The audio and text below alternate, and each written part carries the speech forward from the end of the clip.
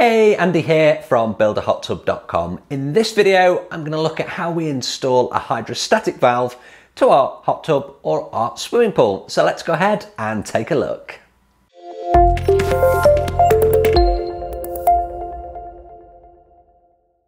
Okay, so this is a hydrostatic valve. It's a small piece of plumbing kit that screws into the bottom of your bottom drain, and it allows, as you can see here on the video, when pressure builds up underneath, it will open up to relieve that pressure. So the whole idea of this hydrostatic valve is that it's going to release the hydrostatic pressure, which is water that can build up underneath your concrete hot tub or your swimming pool. And especially when you have left it empty for the winter, for example, it can be a problem. If there is too much hydrostatic pressure, too much water, it can actually lift out of the ground, and that's a real problem. It'll cause a huge amount of damage, it'll crack, we just want to avoid it. So the whole reason that we install these hydrostatic release valves is to stop that happening. So what happens is when the pressure builds up underneath, the valve, as we've seen, just pops open. Water enters the tub or the pool from the ground, so it's dirty water that we're letting in, but most importantly, we're releasing the pressure and we're protecting the pool or the hot tub from damage. So how do we install one of these little valves? As you can see, it's quite small. I'm going to explain. It's easier than you may think. Now, before I do that, always a great opportunity to say, please do subscribe to the channel.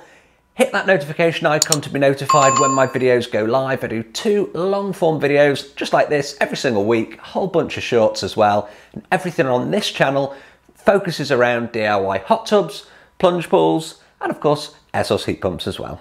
Okay, so this little valve is not going to be installed on its own. It's going to come with a few other different pieces of kit. So let's take a look at exactly what we need. Okay, so the first thing we're going to need is one of these. So this is a bottom drain. It sits right at the bottom of your swimming pool and your hot tub, and it connects to the inward flow, so to the front of your pump, and it will draw water out of the side here. Now, this particular model that I supply has a hole in the bottom here, and the reason that it has this is so we can fit the hydrostatic valve.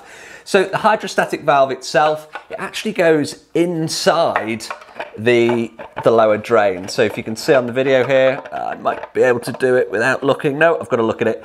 So I can screw that into the base there.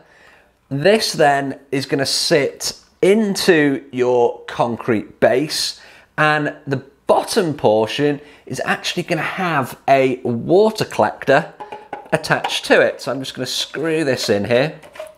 Okay, so this whole section is going to fit into the ground. It's going to be surrounded, this portion is going to be surrounded by your concrete, and underneath is going to be your compacted rock, and you might even be going underneath your compacted rock. And if you look at the diagram behind me here, you can see exactly what I mean. So you can see the components that I have here. We've got the actual valve, we've got the lower drain, and we've got the water collector, and you can see just how that sits in relation to the bottom of the pool. So how it works is the water enters through the collector as the pressure builds up, if need be, inside of our lower drain here. The valve can open, it lets water into the drain. If there's more than that's in the bottom drain, it does enter to your pool, but most importantly, it protects that pool or that hot tub from the water pressure, from the damage, and from being lifted out of the ground if you have a lot of pressure or a really high water table. So it sounds really complicated, but hopefully, as I've shown on this video, fitting one of these is pretty straightforward. You're going to put it into the ground, you're going to pour your concrete base around it, and your hydrostatic valve simply screws into place in the bottom drain, as we've seen.